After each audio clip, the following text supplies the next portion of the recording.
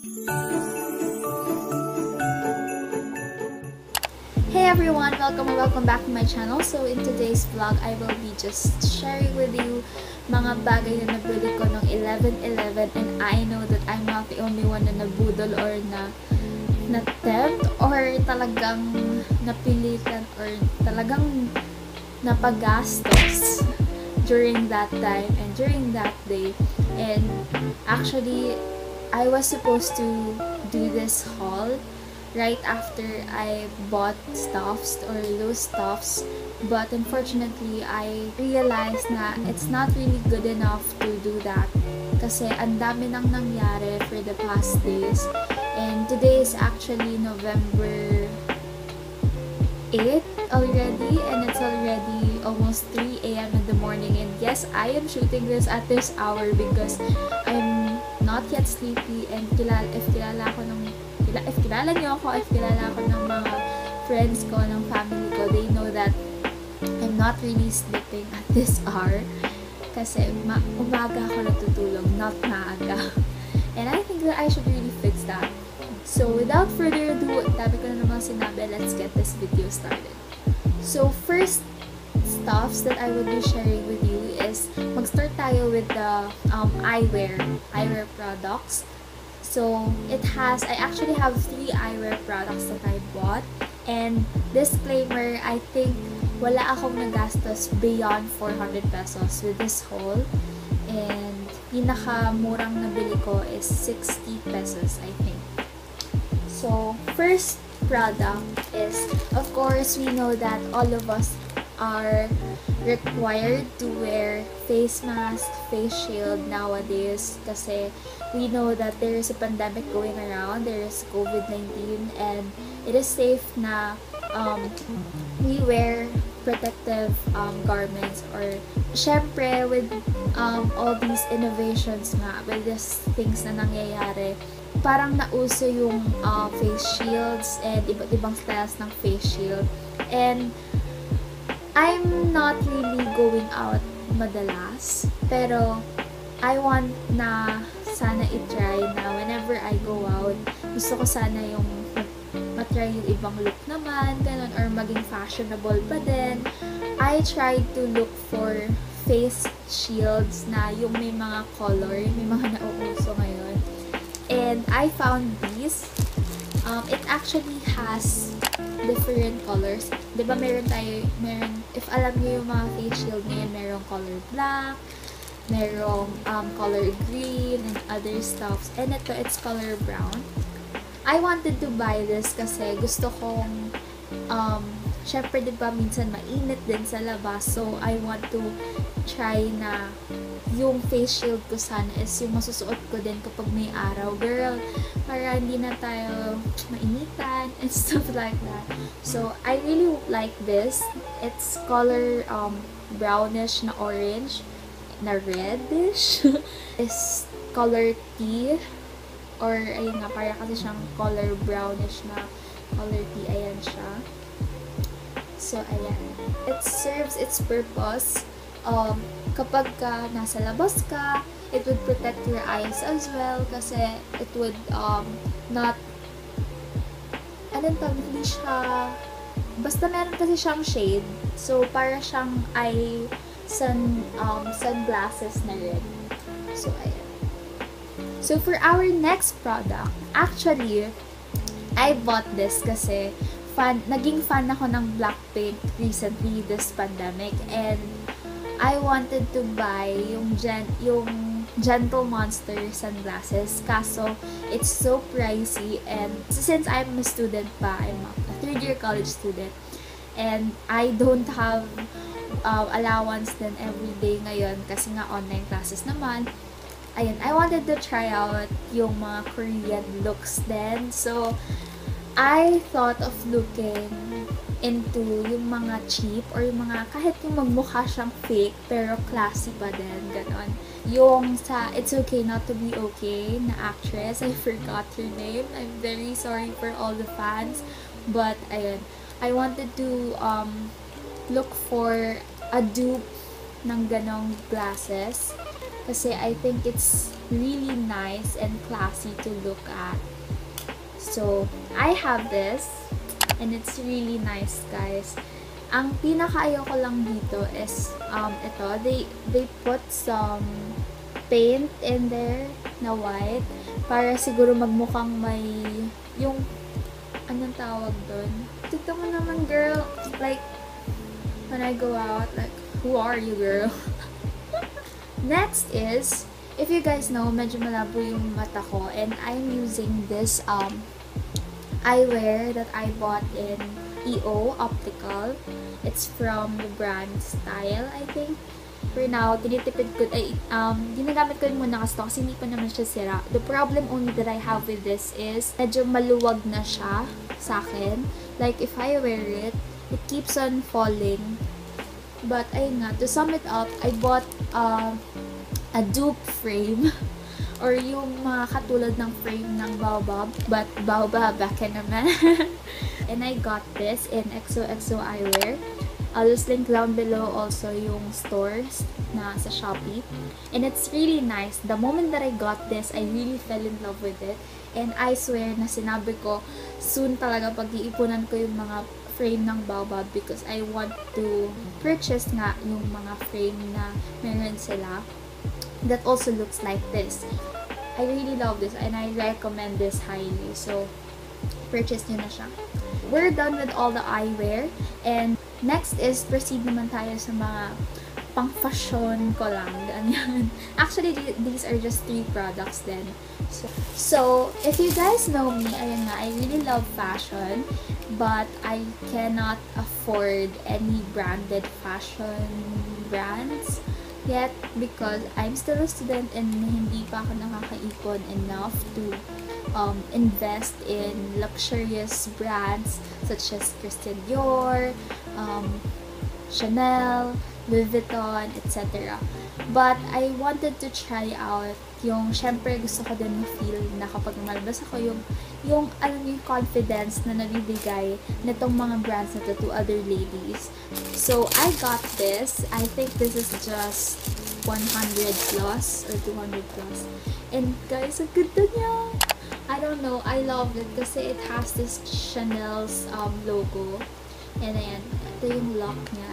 It's just, pwede siya for my daily go-to bag. Kasi pag lumalabas ako, actually madami akong bit-bit kapag lumalabas ako. But kapag gusto ko lang pumarma-porma, ganyan, kapag alam kong wala naman akong masyadong, or gagala lang naman ako, or lalabas lang naman. So, ito yung pwede kong gamitin. Ganyan. I'll just link this down below then. And I love it so much. Ayan. So, next is, ito, I think nakita niyo na siya kanina pa dyan.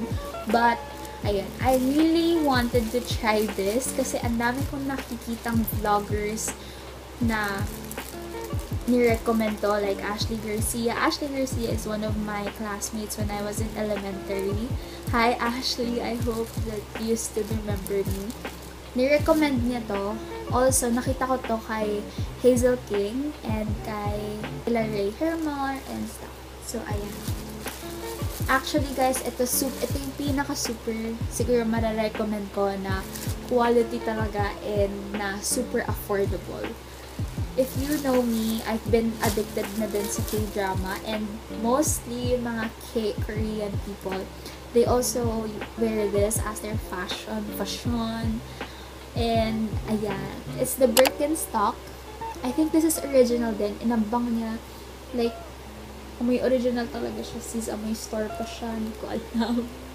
I really love it. And, ayan. It comes with color black and white sa store na nakuhaan ko nito. But, guys, would you believe me? It's just 99 pesos. So, ayun. For 99 pesos, you could have this. Maganda na siya for grocery time or kapag lalabas ka lang casually or kapag may pupuntahan ka lang whatsoever. So, ayan. I really recommend this. It's good for gifts na din. Next is, actually, ito, another story time. I wanted to have a white jacket ever since I was in high school kasi lahat ng nakita kong classmates ko na nagsusuot ng white jacket. parang ang classy and ang linis nila tignan lagi. So, I told myself na I wanted to buy one, but my mom would always stop me kasi madumihin siya and baka mahirap labhan or what. Kapag ka namansyahan, syempre sayang na, gano'n, hindi mo na maaalas. I bought this white sweater. Shana! I actually wore this already when I went to UST. If you guys haven't seen my vlog yet about going back to UST for after 8 months, ayan, I wore this already and I really love it kasi hindi siya high quality masyado, but it's smooth and it serves its purpose na kapag malamig, ganyan, talagang comfy siya. It would really comfort you. But the only thing that I don't want about this is itong ilalim niya. Hindi siya stretchable. And I had to take yung pinaka-malaking size, I think, or baka hindi pa ito yung pinaka-malaking size. I think I just got this for large or extra large. But actually, medium lang talaga ako or small. Pero kasi, according nga din sa reviews, we have to get double size. If you want to try out lang or to have such sweaters niyan just for ayun nga, for comfortability or for to cover you up, to protect you from coldness, yan, you can have this then or you can buy this then. So yeah, oh my gosh, if you guys know me, I really love coffee, and eto, I have 4 products to show you. These are actually lip products and this one is a perfume.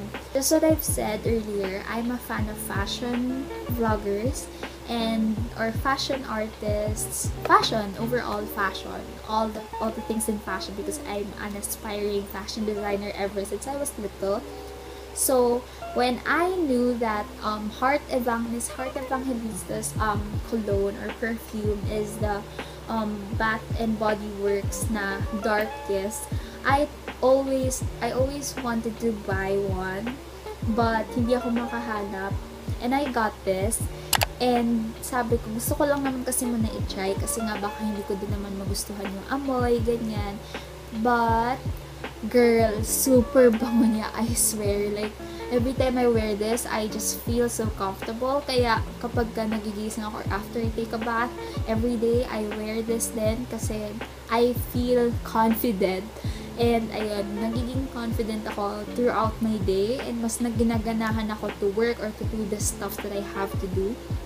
One of the things na pinaka na in love ako and sabi ko, gusto ko talagang kunin is when Happy Skin released this line of their lip mallow, yung coffee edition na lip mallow. And sabi ko, I really want to purchase that. However, wala nga akong budget ngayong lockdown. So, hindi ako makapag-ipon. And ito yung pinaka na-excite ako lalo. When Maybelline, one of the products that I really love, kasi halos lahat talaga ng product, concealer, powder, lipsticks, and other things other products ng Maybelline, ginagamit ko. And when they released the Super Stay Matte Ink na coffee edition, I said, OMG, this is it. Like, girl, I have to purchase this kasi, ayun nga, I really love coffee. And, ayan. So eto na nga, without further ado, ko sinabi, I know that a lot of people are already doing swatches about this and all, and recommendations, reviews, and stuff. And ayan. So, ayan. Pero, I swear, I really love the smell. It smells like chocolate na, yung mga sa Starbucks na madalas na iniinom ko, like Java chip. And, I swear, ang bango niya. Like, girl, it smells like chocolate na coffee, and I love it lang talaga. Next is, this is also a coffee shade, or a coffee scented lip product. And, it's recommended by one of my blockmates, Alot, si Carlotta Thailand. Guys, check out her Instagram. I really love her Instagram. Lahat ng beauty or makeup works niya, ang ganda talaga. So ito, it's from Bling. Blink Cosmetics and Blink PH. So you guys should check this out. I think this is a new released product as well, in collaboration with Layla, I think, or Lay something. Hi, Ate Girl. I'm sorry, I don't know your name. But ayan, si Lay, si Miss Lay. And this is the Lilac Sky collection. It's a lip gloss or a gloss product collection, and I got this shade in Spaces. They have 3 shades, the Spaces, In Between, and the 3 AM. Ang bango niya, amoy coffee mocha nga siya. And I also love the shade of this, and i-try natin siya i-swatch. Maganda talaga siya, girl. I promise you. I'll swatch it, and ayan siya. Like, can you see that gloss? But it's really nice. And if I put it in my lips,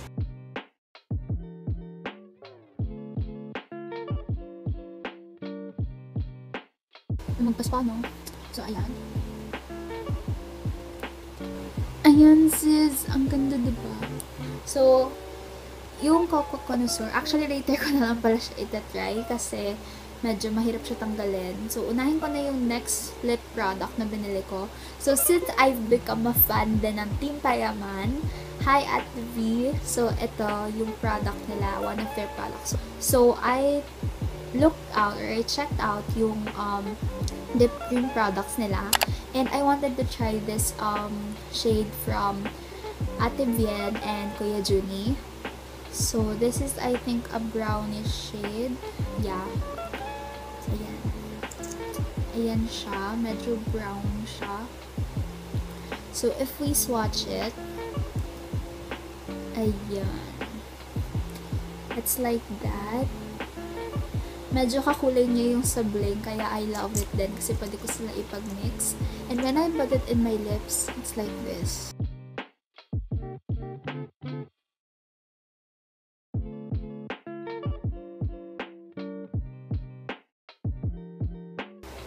Like, sis, diba? Ang ganda.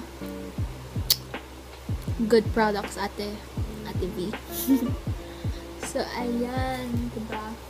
Like, I could just wear this out. So, ngayon, ang i-try natin is itong sa Maybelline na Coco Connoisseur. I actually tried this already. And if you can see, ayan siya, yung sa photos ko. I posted it on my Instagram. So, guys, check nyo na din yung Instagram ko and follow nyo na din. So, let's try this out.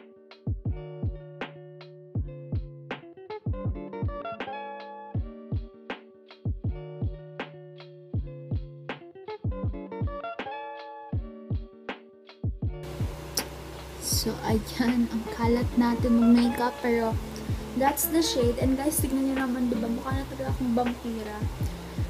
Wake up at 3 AM. Oh yeah, it's already 3:11 AM. Ayan, if you can see, it's already 3:11 PM. So, ano bang ginagawa natin, no? So, ayan. That's it, I guess, for this vlog. And I hope that you guys have caught something or may mga nagustuhan din kayo or what. But, I understand if you don't like any. But, ayan. Thank you for watching, and I'll see you guys in my next one. Don't forget to like, share, and subscribe this video. So, I'll see you guys next time. Stay safe and God bless. Bye!